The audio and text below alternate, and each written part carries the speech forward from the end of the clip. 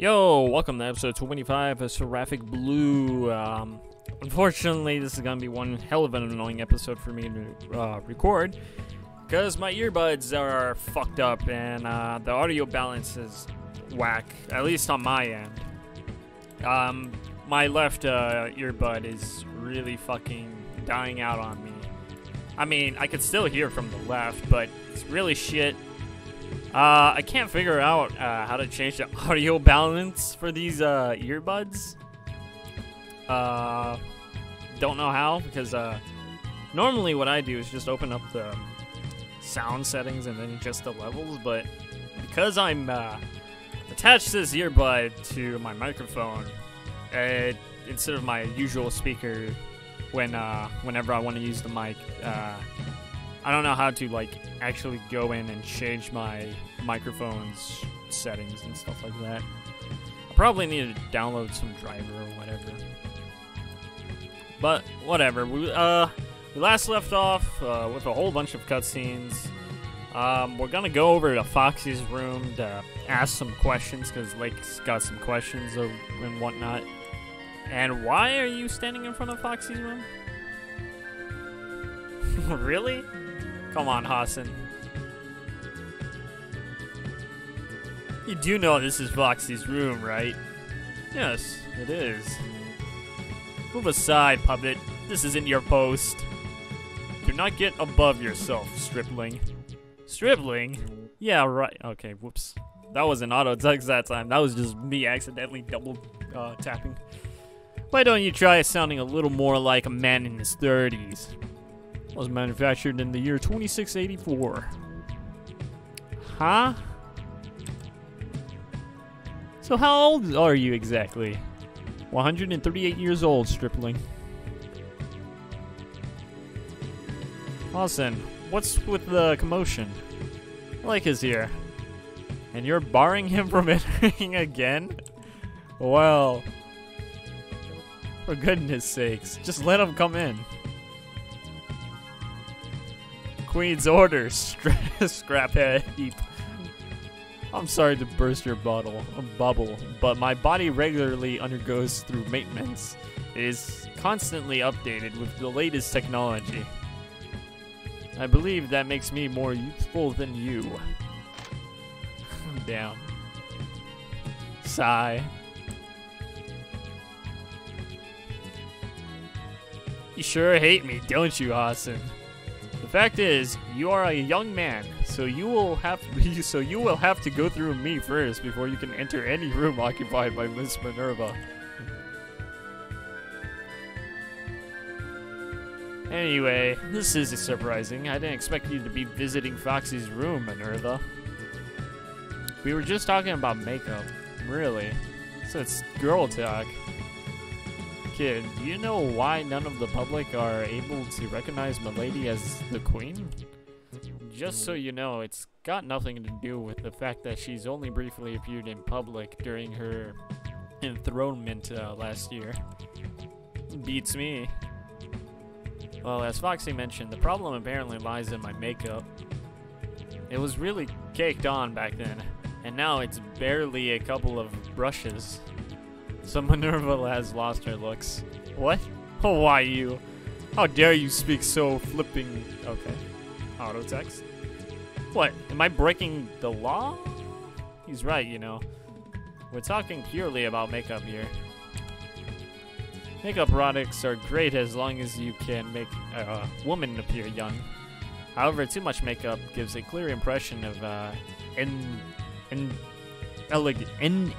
inelegance.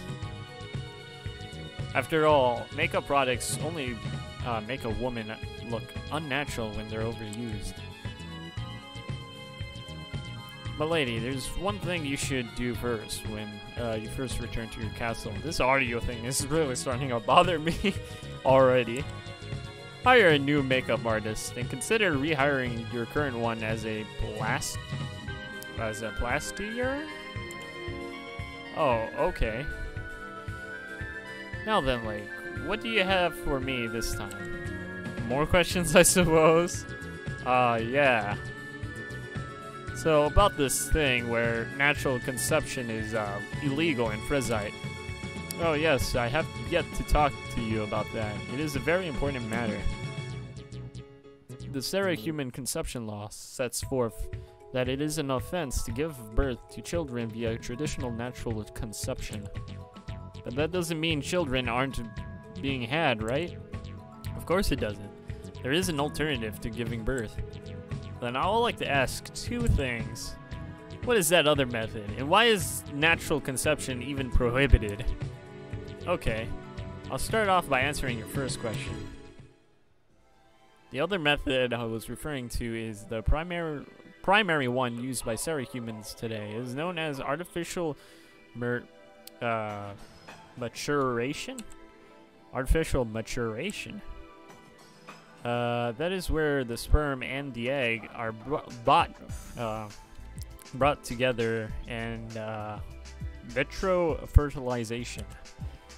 The resulting embryo is then allowed to mature to infancy in an exclusive facility. The thing is, while natural conception establishes an axis between a spirit and the fetus and the womb, that is not so in the artificial maturation. In other words, the spirit does not naturally take control of a body during the vitro fertilization. So of course the body can't be called a living being. Therefore, this method is completed by artificially establishing an axis to link the body to a spirit. A new Serahuman infant will then be born. This is hard to digest. Then think of it this way. This method is essentially the same as how humans give birth to infants. However, one thing that separates artificial maturation from natural conception is the absence of sexual intercourse in childbirth. Statistics have shown that the number of daycare problems and Frezite, such as child abandonment and child abuse, is higher than that on the ground. The most likely reason for this is the aforementioned lack of intercourse and childbearing, which translates into a lack of affection toward the children. So the difference lies in whether or not there's pain involved in childbirth, huh? That is the prevailing opinion, yes. By the way, the procedures for childbirth in Frezite are not as straightforward as they seem. Giving birth requires a man and a woman of legal to sign and seal a regulated agreement. Only after that is done can their sperm and egg be extracted at the designated medical institution. Later, the process of vitro fertilization, maturing the embryo, and establishing the axis are all carried out at the garden. An infant is then born and meets his or her parents. That is how children come into existence in Frezite. What's that garden you speak of? The Frezite Garden is the largest of all facilities in Frezite. Located in the center of Frezite and directly above Laurentia, Gaia's giant tree. That's interesting.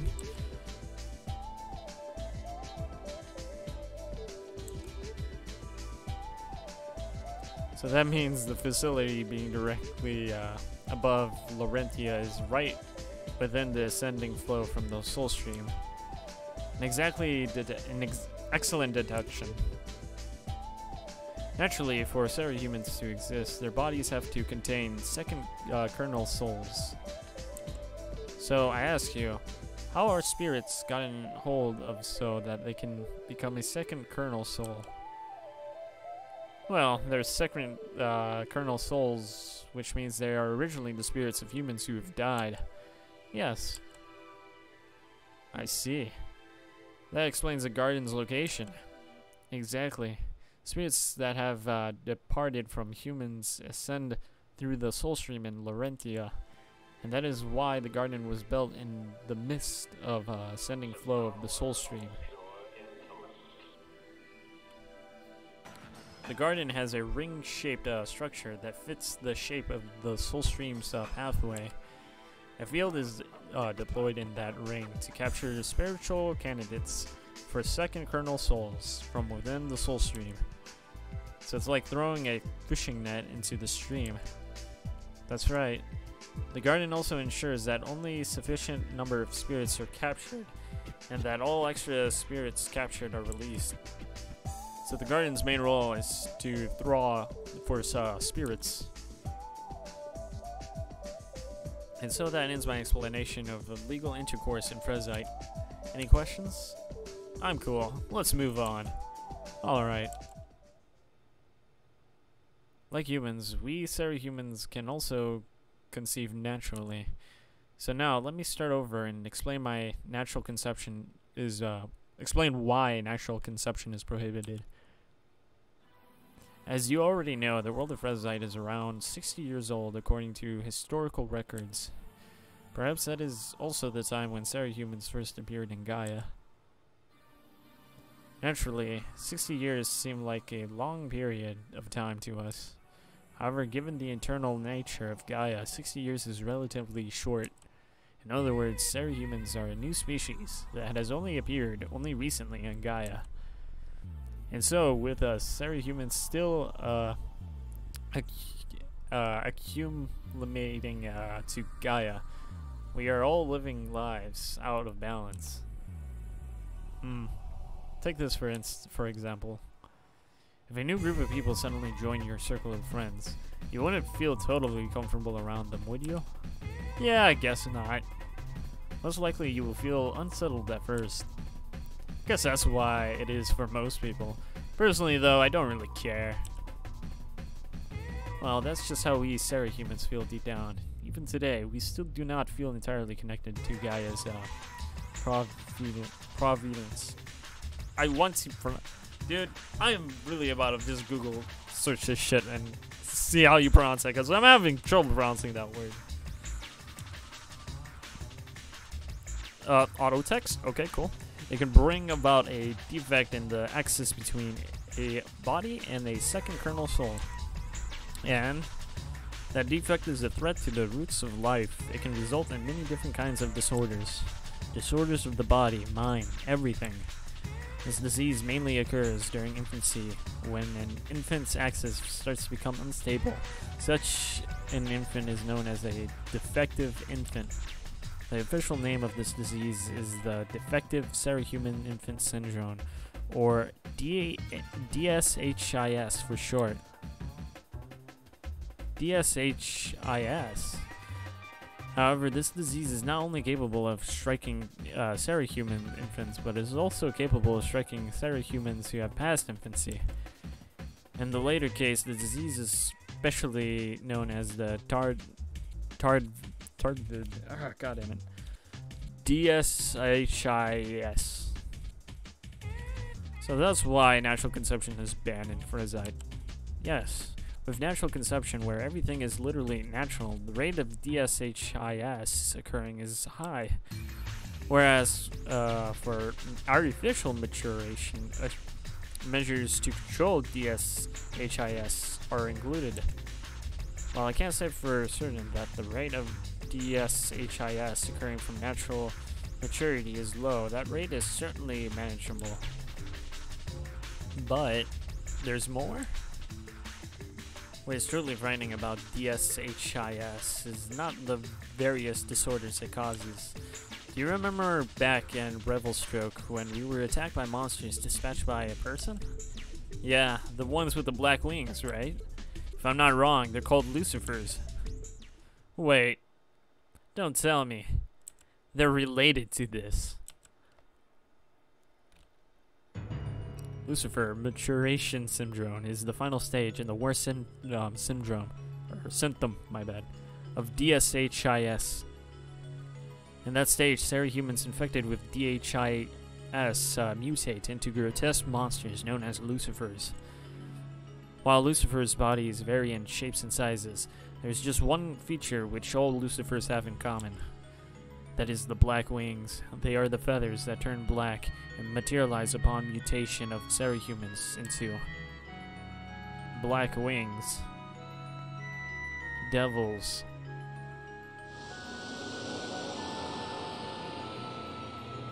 Whoa, this is pretty cool. That's right. Devils are what Lucifers are known as on the ground. And that is the reality which sufferers of DSHIS, who are mainly Serahuman infants, will eventually face. Now that I think about it, Lake, you said something about being a devil sweeper. Yeah, I certainly did. It's my job. I take contracts and sweep devils off the ground. I can't believe this. To think all of the devils I've killed before were former Serahumans. I suppose you must be in shock hearing this now. Wow, this is actually some cool shit going on. Well, I'll be lying if I said no, but really, I'm at most only surprised. And the music that goes along with this is actually really enhances this shit. I like it. So you're not horrified. That's right. I feel neither regretful nor guilty. It's either I kill or be killed.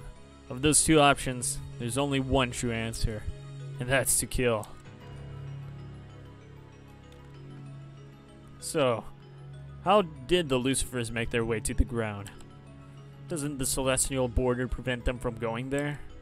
It can't possibly be that the Lucifers have the ability to pass through the border, can it? Originally, Lucifers are dealt with through chemical I can't even pronounce that. However, in recent years, Gaia cancers have been encroaching into Gaia's providence. It is the reason for the rise in numbers of outbreaks of the Lucifer mutation syndrome. And the Lucifers, in turn, are only becoming worse and more diversified. The drugs used for began to produce inconsistent results, varying from Lucifer to Lucifer.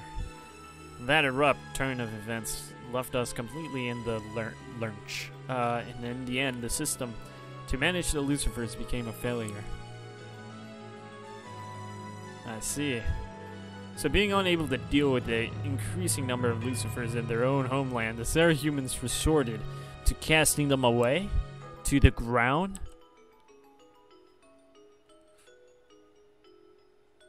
Yes, you are right about that. It was a taboo yet unavoidable last resort to dealing with the completely uncontrollable Lucifers. Lucifers that were impossible to euthanize were dumped to the ground through celestial tunnels at which Lucifer's quarantine centers were built. That became a law known as the DLG law. DLG stands for Dump Lucifers to the Ground. Jesus. The law dictates that those reported to the signs of DSHIS are to be detained and later dumped to the ground once they become Lucifers. And the law began 20 years ago, the year when Lucifers first appeared in my world. Yes.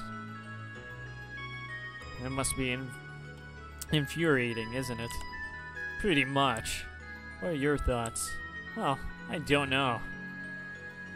If I were a Serahuman, I'd probably do the same without hesitation. Though the people of the ground would suffer as a result, there isn't any way to deal with the Lucifers other than to dump them. Also, the important thing isn't whether or not to dump Lucifers, or where to dump Lucifers. It's whether or not to confront the issue with dumping Lucifers. If the issue is not confronted, Lucifers will continue to be dumped quietly without hesitation. If the issue is confronted, there will be a public outcry. That's how people are, for me. As long as problems don't come my way, I could care less. But can't you just say something? Oh, excuse me. But you can't just say something like that. It's all bad luck, really. Anything with bad luck is a form of sin. Hence, the only thing at fault is bad luck. You Serahumans aren't to blame for having dumped Lucifers to the ground. Bad luck is to blame for having condemned the Lucifers to their fate. What you just said reminds me a little of life in chaos. That's how life is as a whole. It's a shitty, hopeless world. Either we find a fix to our problems or we die of stress. Well, certainly, there is no concrete solution yet to the present situation. The basic idea of the DLG law is only a temporary emergency measure. Proposed solutions include precautionary measures to outstrip DSHIS, new drugs for bodily salvation via cloning, and several others. I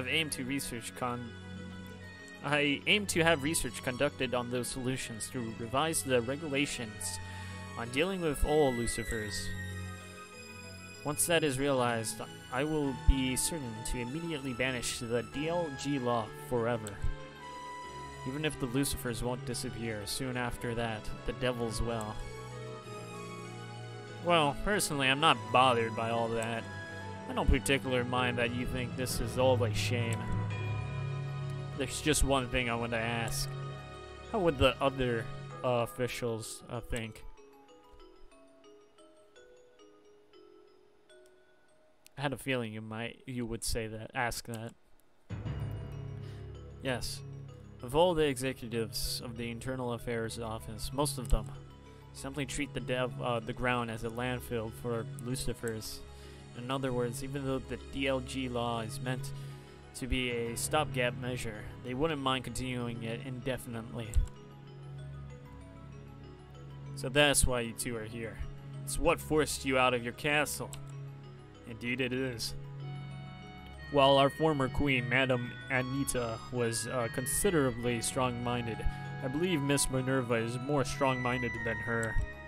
I would even go as far as to say that she has an iron will. That said, she has firmly considered this present situation, in which Rezite stands to dominance and despise the ground to be extremely bad. She intends to propose with improvement in the situation as quickly as possible. However, there are a substantial amount of numbers of officials who disagree with her opinions. Consecutively, the current Internal Affairs Office has been split into two factions. One of them is the faction of the coexistence, which aims for the favorability relationship of the coexistence with the humans through the ways of Miss Minerva. And the other is the faction of dominance, which despises the humans as inferior farm animals and follows the need for absolute dominance. Then I guess the faction of coexistence must be at a numerical disadvantage. Yes, unfortunately.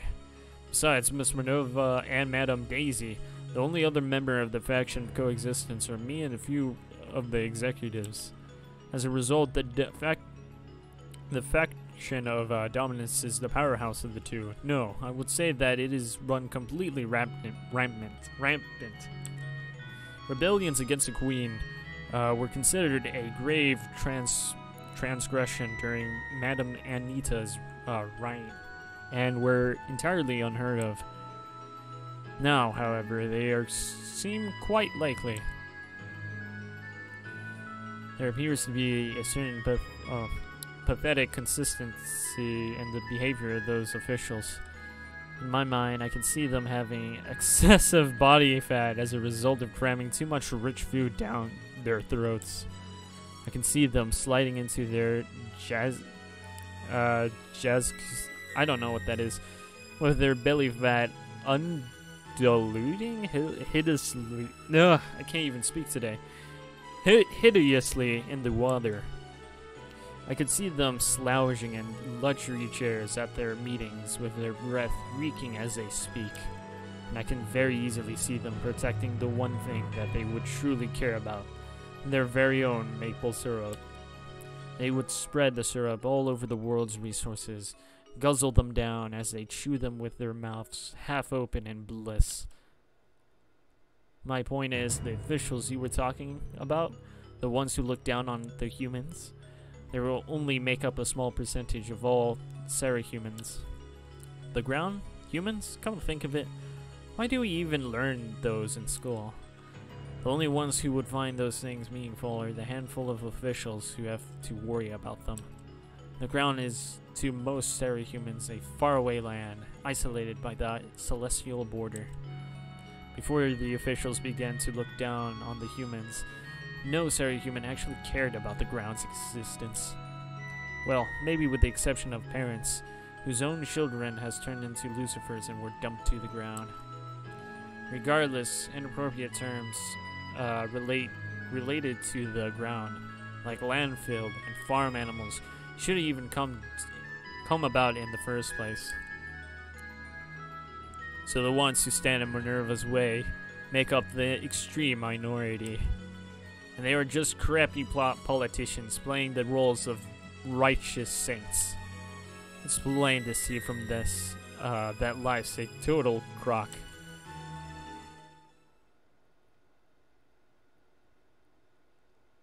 Wait, Lake.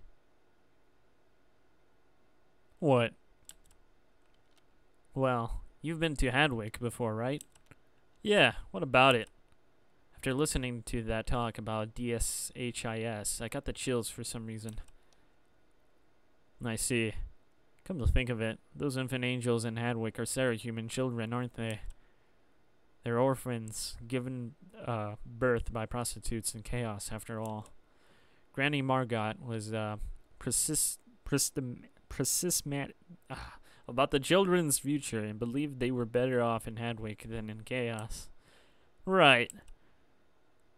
I'm sure you know that those children were born from natural conception. So they have DSHIS. There's no way to lower the risk of them succumbing to that disease. Granny has always feared the worst, that the children would eventually turn into Lucifers. But well, I guess there's nothing we can do about that. Yeah, it's an abnormal case. But it's been so long since I dropped it by there. There's no telling what happened to them in the meanwhile. You mean they could be doing well? Yeah, they're normal kids after all. Ouch.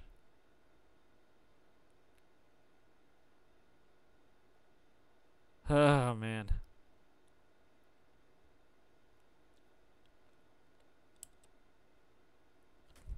No dialogue. Shit.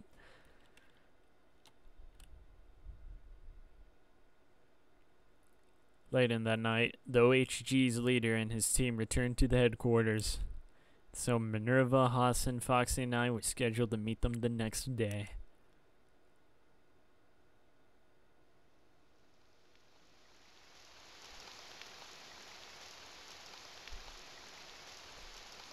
So rain does fall in Frezite. The last thing I want to remember is back then.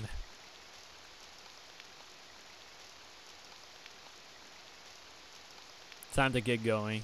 I have to go join the others in the meeting room.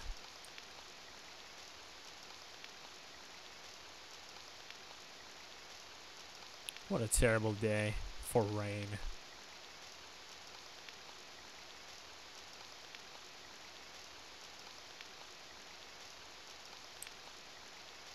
Episode 18, Shattered Promise, Endless Sobs of a Spirit, Regen.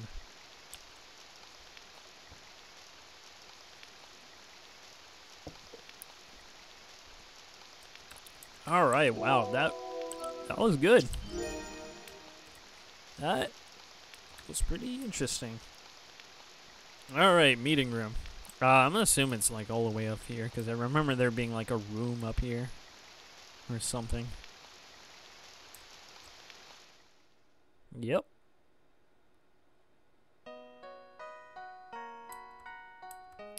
And here we are, finally reunited.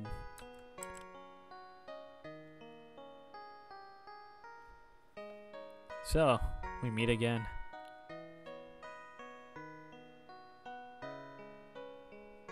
Vene, is that you? Yes, it's me.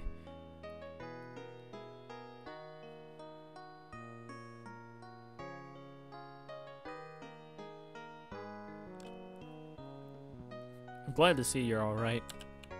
Same to you. Edwin and Kane are the ones who came to my rescue.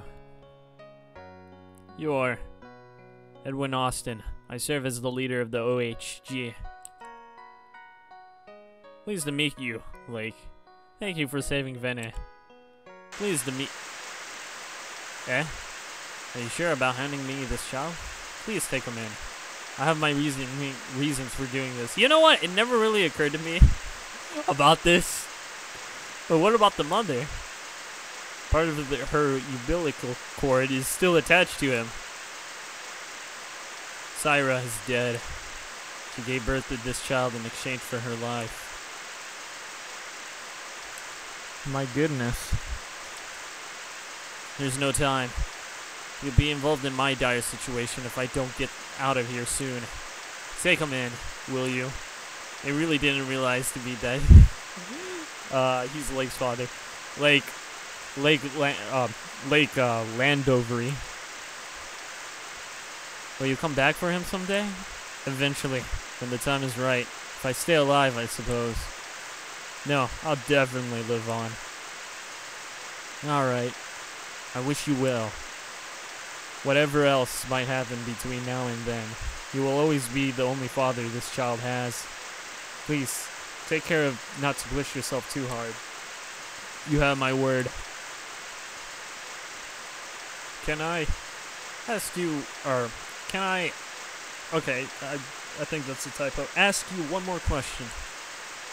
If an angel were to come down to the land, what do you think he would do? I am sure that he will grant happiness to the people. In that case, he will have these words to say. I'm sorry. I'm truly sorry.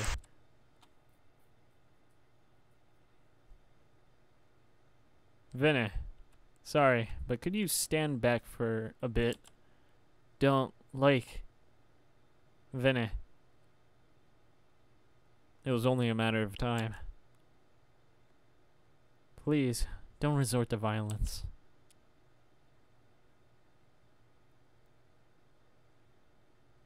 Oh shit. Edwin Austin, huh? Yeah. You know what this means, don't you? Yeah, I know. I'm your father. You bastard! What the hell have you been doing? Stop it, Lake. And to think you had the... God damn it, why does it gotta say fucking? How dare you let my mother die like that? Stop it this once, Lake. Let go of me. This bastard can't be forgiven. Tell me, did you even ever visit my mother's grave? Did you even lay a single flower for her? How could you just bury her, then just auto-text? Damn it, say something!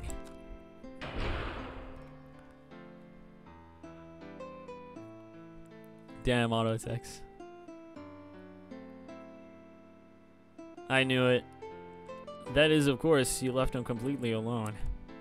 You're one to talk. Weren't you the one who decided my path in the first place? Do not foist the blame for this on me. The hatred in him, it's deep. Well, he believes you left her alone and caused her to die as a result. Since that day, you have also never once visited her grave or come back for him. You really have not once acted the way a father should behave. You just let those 22 years pass and allowed Lake's hatred of you to sink its roots deep into his heart. Attempting to tear it out now is not going to be like pulling weeds from a garden. I know. Learn not to put yourself in trouble from auto-text. Yeah, I talk about not being able to say a word to him as his damn father. How about I try to calm him down? That would be good. Feel free to spank him if you have to. Huh, wait a minute. Now that I think about it, isn't Edwin like a Serahuman? And what was Vene's past life name? Or, you know, what's her name? Start with an S. She's completely human, right? So would this mean Lake be like half human, half Sarah human? Wait. I want an explanation. Well, I don't give a damn about that bastard's feelings. I know that I upset you. I'm such a dumb son. Even my mother inside of you agrees, right? So you noticed, in a way, there's a certain warmth that I feel when you and I are together, and that's a warmth of my mother. I can feel her spirit right next to me. Syra, that's her. Yeah. I knew it started with an S. I just couldn't remember it. Syra Rosberg, that is the name of your grandmother. Wait, or your name of your mother, my bad. And I am the Sarah human whose spirit seated. Syra's, as a second kernel soul. Normally, Sarah humans aren't able to recall memories of their past lives in detail. However, Syra's spirit is extremely unique. Even though she has become me, I can still recall her memories to a certain degree. But for the most part, Syra is Syra, while I am me. I do not have vivid memories of the warmth and emotion that she had. Only referential records and memories, made of simple facts. And what probably happened during my memory loss was the lack of self-recognition caused me to misinterpret Syra's memories as my own. I guess you're right. You're still Vinny. And my mother is still dead.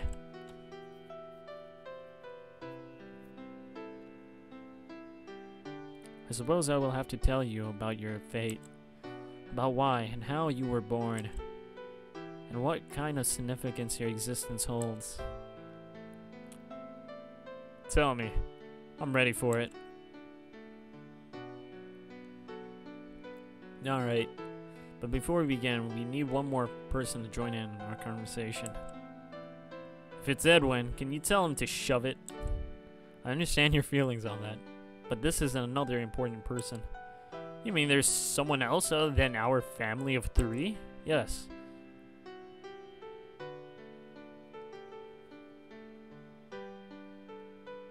You're talking about this rickety old man. That's right. This is Professor Dolan Houston. He was the first person to conduct research on and discover the Gaia cancers, and he is our so-called godfather. He was previously a personal advisor to the CMGC and is now a researcher specially attached to the OGC, or OHG. So he's got some solid resume, but what does that have to do with us? I'm mostly responsible for your lives. You're responsible? That time when you were asleep near the river in the countryside was, for instance, indirectly a part of my responsibility. Wait. Alright, now that I think about it, you're the old man I saw back then. Yeah, it just occurred to me he had the same sprite. Wow, I didn't even realize that. You met Dolan before? Yeah, the thing is, I found myself in the village of I can never still pronounce that. In this world of Frezite after falling down the soul stream. Then as soon as I wake up from my sleep near the river there, this old man was right in front of me. I had thought you were a misfit. You did not seem to know anything about Frezite, and spoke about things like the East and West continents. Even now, you still behave as if you do not belong in this world. Those are clearly the traits of a person from the ground. Truth is stranger than fiction. This is most certainly fate. So, what are you going to talk to me about? We will first cover the details surrounding your birth, and we'll start off by explaining the significance of your existence. This is something Dolan is well versed in, so I will let him do the talking. If you please. Back then, the situation that we researchers were in was extremely intense. It was either difficult or impossible to actually kickstart research projects. However, when it came to shaping the lives of the 3 of you, it was very much possible. Project Seraphic Blue. That's where it all began. The Gaia cancers. They were cancerous tumors that feed on the planet and exist in countless numbers. Not the hundreds or the thousands, but much more than those. And they still multiply non-stop today. Consequently, no matter how people try to eradicate them, it is in reality impossible. So you're saying there's no way to save the planet? That appears to be the case. At the very least, I can say that Gaia is under direct assault by the Gaia cancers. As such, we researchers changed our way of thinking. We saw that destroying one Gaia cancer after another would not do any good. And so we thought that if we can somehow develop a power that was strong and comprehensible enough to cover Gaia entirely, we might be able to wipe out all the Gaia cancers at once. That was when we discovered the method for that. Currently, humans, the first life form, and Serahumans, the second life form, are enforced as two separate races under Gaia's providence. However, from what we understood, if a human and a Serahuman were to come together and give birth to a child, a clash of the very nature of reality would come about, giving rise to tremendous energy. Yep, time for an explanation on this. The energy would be triggered upon contact with the Gaia's body and would possess enough strength to eradicate the Gaia cancers. It is a phenomenon that we call Gaia's rebirth. It is also the one and only method of eliminating the Gaia cancers in a bid to save our planet and secure a future. And so there was only one thing to be done. The one condition that we needed to fulfill is trigger Gaia's rebirth. It was to bring into existence a hybrid of a human and Serahuman. Hybrid. To be more specific, it is to be the birth of a person mixed human and Serahuman descent. So you're saying that's who I am? And that my mother's a human while the bastard's a Serahuman? Yes, you are half human, half Serahuman. You are also the main body of Seraphic Blue. I suppose you already know this, but the race of Serahumans has yet to be fully settled in Gaia. Similarly, the existence of a half-human, half-Serahuman alone is unstable in the extreme. Rather than just being a new element of Gaia, your existence is the one and only of its kind under Gaia's providence. A half-human, half-Serahuman. In theory, you were unstable being whom we originally feared would cease to exist at any time. In that case, why is it that you are still able to remain healthy today? The answer is because of your father, Edwin, and your mother, Syra, who has been reborn as Vene. Those two beings, who were originally a Serahuman and a human respectively, have the unique ability of securing your existence like an anchor. To put it another way, a half-human, half-Serahuman alone would be viable to succumb to the darkness of Gaia's providence. That is where the parents come in. In a way, they form the two wings of the child to keep the child stable, and with that comes the descent of an angelic-like being upon our world. Therefore, we researchers categorize this being as an angelic savior of Gaia, and the codename for it is Seraphic Blue. Of the three who make up Seraphic Blue, one is a human parent who ensures stability of the child's human side and is the Seraphic Blue's first wing. The second is a Serahuman parent who ensures the stability of the child's Serahuman side and is the Seraphic Blue's second wing. And the third is the child of the aforementioned two, a half-human, half-Serahuman, also the main body of Seraphic Blue. Yes, right now, your late mother, Syra, is now Vene, is Seraphic Blue's first wing. Your father, Edwin, is Seraphic Blue's second wing, and you are the main body of Seraphic Blue.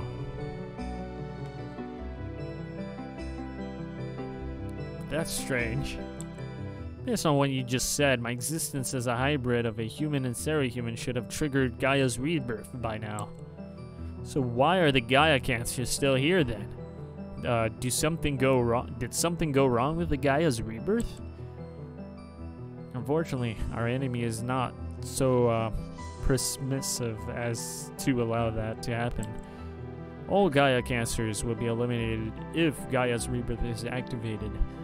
There is no way they would stand by quietly and watch that happen. As of now, 6 remaining malicious Gaia cancers in India, the practitioner, are intruding on Gaia's providence. Together they form a barrier against Gaia's rebirth. And while they are at it, they plan to obliterate Seraphic Blue.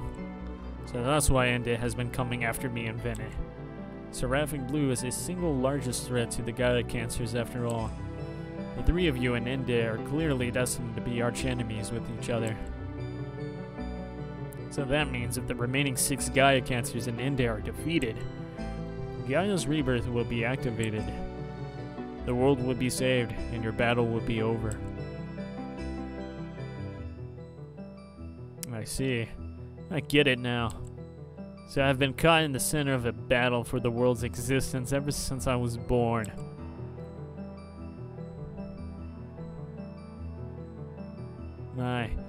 His acceptance of his situation is surprising. I thought he would throw a fit. I agree. No matter how I panic and try to escape from reality, there's no denying the fact that Ende, that bastard, has already appeared before me. It's useless to run away. The only path for me is to face the obstacles head on. Besides, I won't be satisfied unless I personally kill that bastard. Alright, so I now know about the significance of my existence. The next thing to talk about is my birth. But how complicated can that be? After we researchers discovered Gaia's rebirth, we began the move to bring forth Seraphic Blue. The Spiritualization Department, Section BSB, was established within the CMGC, and Project Seraphic Blue was initiated there. A whole project for a single childbirth? That's so over the top. But the birth of a Seraphic Blue was different from that of a normal child. Specifically, it was about giving birth to a unique hybrid, a fusion of 2 races meant to be kept separate from each other. That alone was an absurd difficult task to perform. We researchers tried all sorts of methods to bring this about. We captured humans from the ground, did experiments on their bodies, and basically committed many associated crimes against humanity. However, to uphold the great cause to save the planet, we had to forge a path onward through tearing flesh and streaming blood. More than 300 lives were lost by that point, and still no results have been produced. It was unacceptable. We grew impatient, tearing our hair out as we whacked our brains for the solution. However, in the midst of all of that, we came up with a plan that completely opposed the conventional artificial and forced techniques. That plan was a complete shift to natural methods. Instead of relying on a laboratory process, a human and a Serahuman would naturally reproduce and give birth to a child. Thereupon, young men and women from the CMGC were selected and dispatched to the ground to pose as humans and live their daily lives. Edwin must be one of those people then, and I was a product of his mission. That is correct. Those people went to the ground to attempt to get in touch with humans of the opposite gender. Damn. Their goal was seduction and courtship, with the ultimate result of that being the natural birth of the Seraphic Blue. That was the first mission of Edwin Austin, then a novice agent of the CMGC. But your birth was in truth an accident. In the time it took for you to be born, our plan was chaotic. Despite that, you were still born, and that was a result of the dedication of one man, Edwin. Now then, this would be the perfect time to switch narrators. It would be more appropriate to let you take over from here. Indeed, a narrative that is best told by the person it concerns.